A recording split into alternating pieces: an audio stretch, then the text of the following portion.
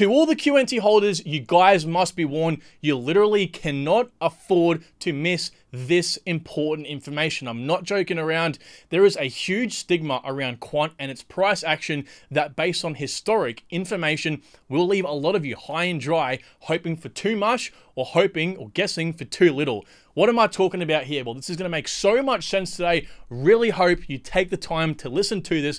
I'm going to lay this out on the table for you and explain what I'm talking about, right? So it's basically over and underestimating token demand. I know it seems so basic, but Quant has a prolific sort of user base for this, because Quant's one of those rare projects that we're talking about 3 and 4 digits here. We're not talking about dollars or cents. We're talking about multiples. And people, especially YouTubers, tend to tell others and believe themselves that Quant can't extend up to 4, digits or even 5 digits. Right? So I want to talk to you about a price prediction today and kind of like some more metrics and data that backs up where I think the Quant token will go, because ultimately, as you can see behind me, I have people in my comments on pretty much all my videos saying, with some of the best and most promising projects, Quant especially, that it won't see the same all-time high it did back in 2023 and 2025. If not, some of you guys even are saying lower. It's just mind-blowing. So what happens then?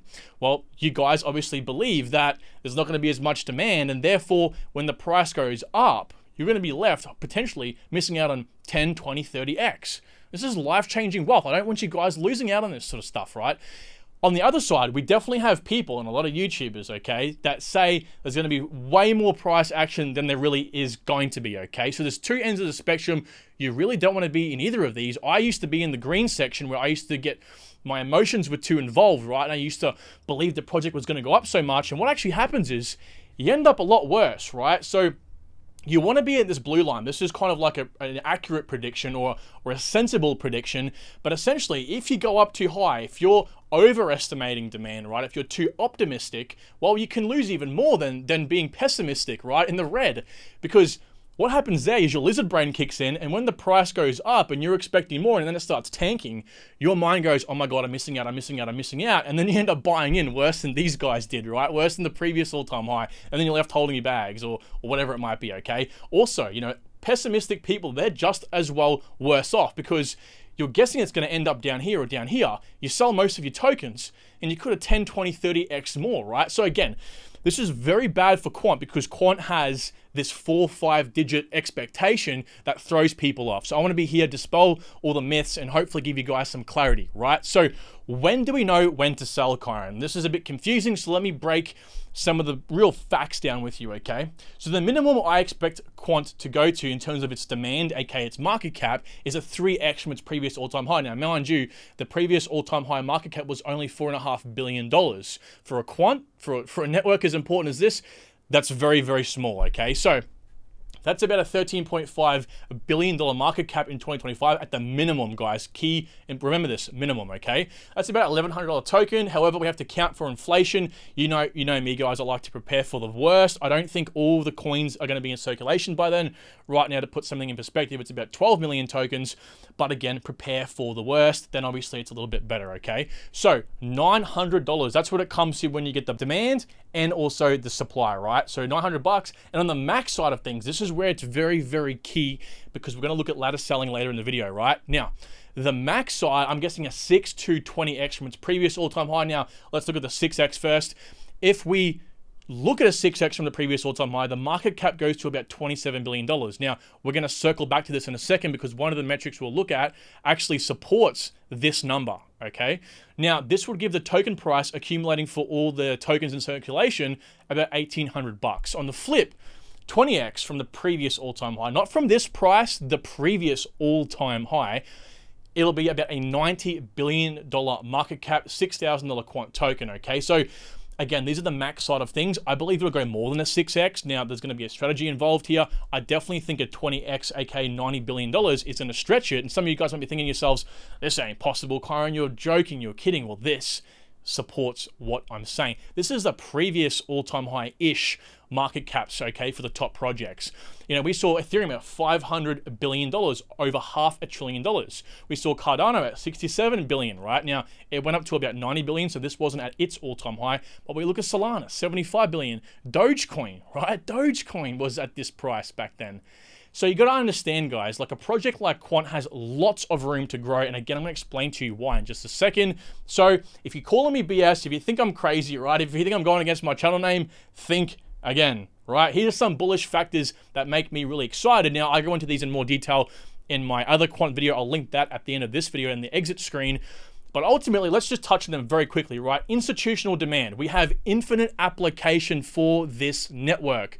This ain't a Web3 business. This is a Web2 focused business. Forget crypto. This is a real life centralized business right now, looking at solving real issues in the actual real world, right? They connect legacy networks, private networks, enterprise networks. They connect API services, Facebook, Twitter, everything that is online, basically, they can connect with an API, right? Which is very secure endpoints. They're also a white label service, meaning that the business model for Quant users, a company can actually, like Facebook, for example, can actually use the Quant infrastructure and not have to tell anyone about it. Matter of fact, they can go one step further and say that that's their infrastructure, okay? And that's the white label service like Quant is. They still obviously have to purchase Quant, right? They still have to come in here and buy the license for it, but still, they don't have to actually go ahead and say anything, okay? So that's not a bullish or bearish feature. It just means that we really can't see the true, atmosphere right now. Also, supply shock. This is something that people aren't talking about, right? There is a finite supply of tokens, only 14,800,000 or so, right? Max, finite, almost at infinite, right? So it's also very, very low supply. There's going to be a supply shock in future, which is pretty much where demand continues to pick up. There's no more supply, and then the price goes just parabolic, right? Next, Quant has really great network absorption or token use cases, for an example. Why is this important? Well, obviously, when you start involving businesses and enterprise use cases, you need to have good token absorption. The token has to be used throughout the network and effectively as well, because this will absorb all the transactions being used by the enterprise networks. Okay, and this is how the token price goes up for these sort of, enterprise/national focused projects. Okay, so the token is used in every possible corner, right? Transfers, validation, again, license fees, consumption fees, gateway nodes, right? That's the nodes on the network connecting the different networks together, essentially. And then you have, of course, add-on services with their maps. So maps are multi-chain applications. They're basically businesses that can build on top of the Overledger or Quant network. Okay, they build on top of it. And if they have access to, they can connect to any network that they are allowed to, are permissioned to, okay, which is very, very important because this creates another type of online defensibility, a moat, a protection around the network, because any business that builds on top of Quant is going to solely rely on Quant simply because if Quant ever closed down, right, it's called embedding. If Quant ever was pulled out of the network and closed down, these businesses are going to have a hard time trying to find a network that has open communications in such a seamless manner as Quant.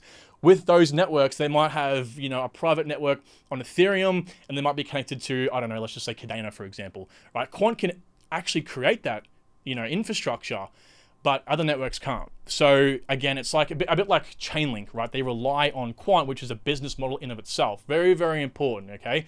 Next is their partners, right? We've got Oracle, LangChain, UST, just to name three. Oracle, just for one example, has like 430,000 plus clients, okay? They're an Oracle service. LangChain is connecting sort of banks and institutions down in Latin America through the blockchain tech. And UST is focused on banks and CBDCs and stuff like that. So big named partners, guys. This is real deal stuff. So this is why I'm so bullish on the price action for Quant. Now, one thing I wanted to touch on, right, was also the market dominance. So assuming the global market cap goes to $10 trillion, now the global consensus right now is about 5 to 10 trillion. I'm going to be a bit more optimistic and say 10 trillion. But I definitely think it's possible. That's a 3x from the previous global market cap all-time high, right? But we're going to have more bigger fish in the pond, essentially, okay? So Quant's previous market dominance at its all-time high, right, was about 0.26%, meaning out of the global market cap back here of $3 trillion, Quant's market cap had 0.26% of that market share, okay? So if we, again, pretty simply assume it goes to 10 trillion, we just obviously multiply that by 0.26%, and we get a market cap of, remember this, $26/27 billion, which was the minimum, maximum, if that makes sense, side of my prediction, okay?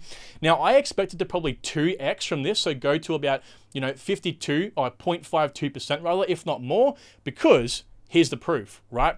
This is actually the market dominance chart from Lunar Crush, right? Now, the pink is the market dominance. The sort of turquoise color is price. And this was the previous all-time high, okay? But recently, in about the 17th of October last year, it actually jumped up 27% from back here. Matter of fact, you can look at how the price and market dominance have split. The market dominance has swelled from the price, which is what you only find with important projects. And we can see back here, it did the same thing, okay? You find projects that have a lot of social dominance, a lot of impact on retail investors especially, will end up doing this. So I definitely think it'll swell from even this number here, moving into the next bull market, right? And you can see the proof up there, okay? So this is another factor. So that's why I'm so bullish. And I honestly think that the market cap could go like realistically above $50 billion. But here's my strategy. Here's how I'm going to tell you guys to cut the noise and be as safe as possible, right? This is the strategy. I am going to take my initial investment out at the minimum of $900 and ladder sell to $1,800 to $6,000. Remember this $900 number? This was at 3x from its previous all-time high. That safe assumption, okay? Now, these two numbers, depending on sort of partnerships, how the market's going in a general manner, we might get to the $1,800 level and there might be so much more momentum to go. I will then begin to slow my, ladder selling out to get around to about the 6K number. Of course, again, it all depends on what's happening, but still, you've taken out, if you invested $10,000 at a $100 quant token price, you've taken it all out here. The rest is just for fun. That way you've got full clarity, you've got no risk, it's just all profits from there, okay? It's proven to be the safest and most effective method. So before we even go buying, this is something that people always forget. It's so simple, but it is so effective. You need to determine your return on investment, aka what are you expecting to get from this quant investment? Very worst case and very best case. Literally, stand in front of the mirror and ask yourself this question. Is it a 10x? Is it a 30x? Is it an 80x? You got to plan your DCA around this, right? You're an investor investing in quant. So what's the go, bro? How much money do you want to actually make from this? And this is what I'm talking about. And I'll explain to you. So if we look at, okay, we're going to only buy at $100, right? And or lower for quant. That's where we begin dollar cost averaging, okay? If the price goes to this $900, we're going to 8x. That's our initial investment out. Now, of course, we're only taking out our initial investment. So if you put in 10 grand, you take your 10 grand back out again. You've made no money. But the higher it goes, the less tokens you take out from how many tokens you actually own, if that makes sense, right? So then, of course, I will begin to ladder sell between here and here. Now, depending on how bullish quant is or how the global market cap or the global, macro events are, that could push way up to here. It's like a 58x, right? There's a 59x from down here. So you can see why it's important and the difference that really is showing, okay? And people get confused with this because they're like, quant, we're talking about, no, there's no way it can go above $2,000 or it's going to go to $20,000. This is being realistic. We're putting numbers on these prices, okay? Now, what happens when you're someone who's not happy with that initial 8x? You want more, or the max 58x. What if you're like, I'm investing in quant for an 80x minimum? Well, this is what you have to do. The $100, we started dollar cost averaging. Let's just bring it down by $10, down to $90. We begin dollar cost averaging, right? Well, we gain a minimum of an extra 1x here from the minimum. And as we go up, it gets exponential, right? So that minimum down here, the 6x from the previous all-time high, we get an extra 2x. So it's now a 19x rather than a 17x. And then at the very top, look at this, 65x rather than 58x. That's a 6x increase, or a 59x rather. So what does that mean? Well, quite obviously, if you invested $1,000 down here and you sold, let's just say perfectly at the top, that $1,000 or that $10,000 is $6,000 or $60,000 respectively. A 6x, we're like, our brains are kind of messed up in crypto because we think a 6x is bad. Guys, a 6x difference from dropping down $10, okay? So you need to ask yourself, what is the minimum you're willing to expect from quant? And what is the very, very maximum, ideal situation? And then you can kind of plot how, when you begin dollar cost averaging based on the realistic figures. if Quant isn't a good investment for you, if you want more, simple. Don't buy Quant, okay? Unless you want to buy it for the long term.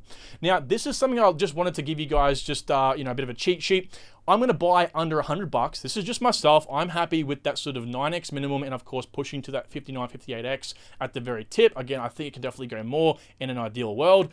Dollar cost averaging though is key, and I'm going to sell at $900 or at least take my initial investment out and then ladder sell the rest. Again, don't fall for FUD, guys. If you're a Quant investor and you hold a token, it's not going to $20,000. It's not going to go to $1,000. I mean, not financial advice. Hopefully this video has provided you some clarity on the matter. Anyway, guys, thank you so much for watching. Appreciate you all, and I look forward to seeing you in the next video.